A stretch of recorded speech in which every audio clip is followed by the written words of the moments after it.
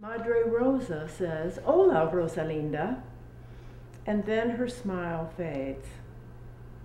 I leave the nun's table and walk through puddles.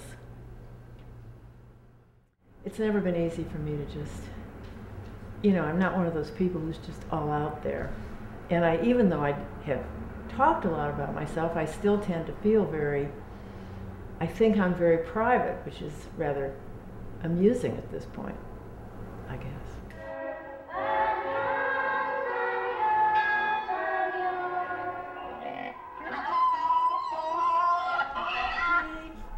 Go!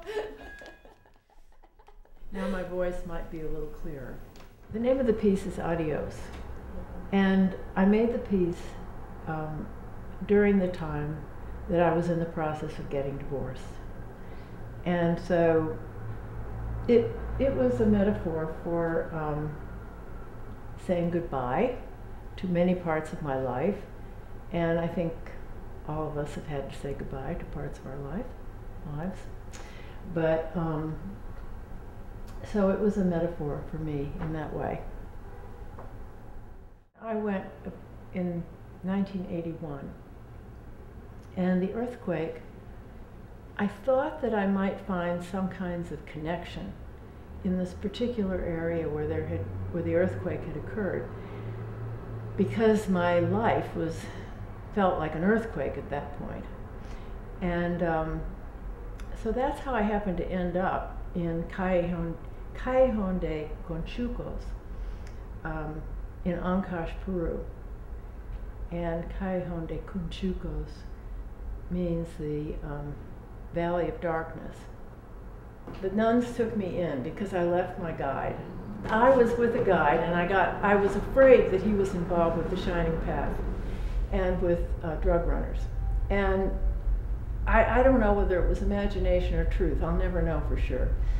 But I left him in this little village, and I just got out of the car, the van in the morning, and I went up to a woman and said, I'm with a guide, and I'm afraid.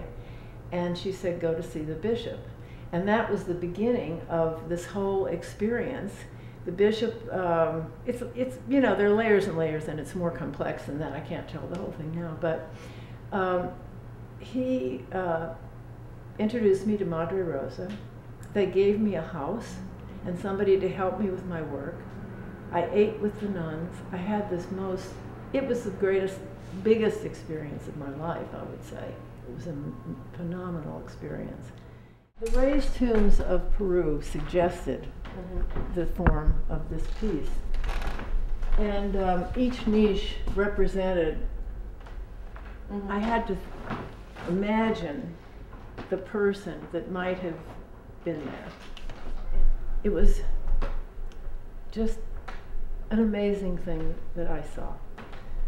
I was in a pickup truck and got out to photograph some kind of landscape, and walked around and saw this woman. And I spoke to her in Spanish and said, may I photograph you? And she said, yes. And I took a few pictures of her. And there she is.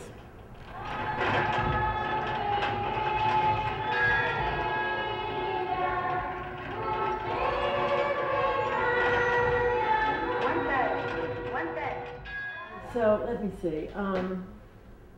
Well, Reservada is, we're all going to be in there someday.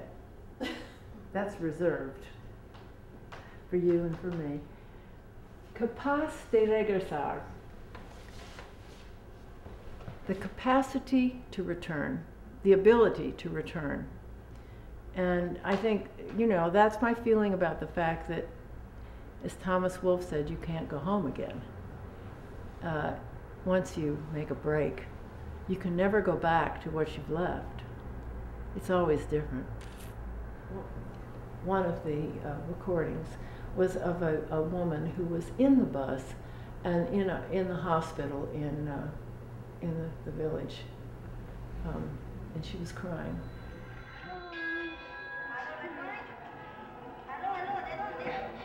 Yo vine en el carro alegre. Yo vine comprando manzana, frutas, todo.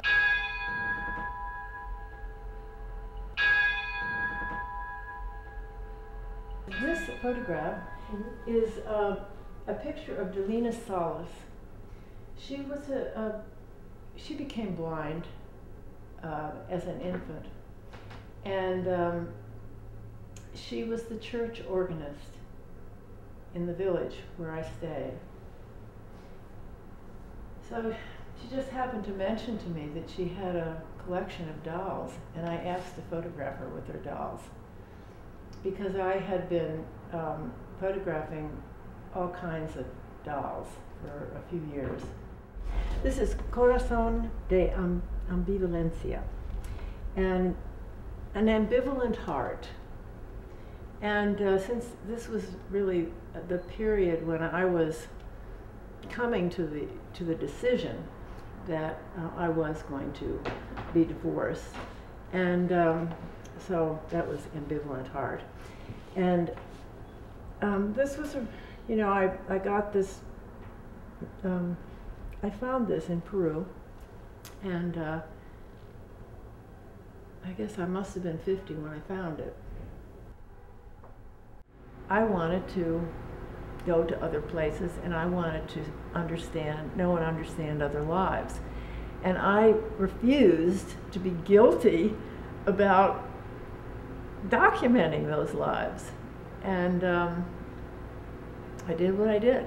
So now I have a big body of work, and I like my body of work, and I hope that it will be around and for other generations to study it and learn whatever they can learn from it.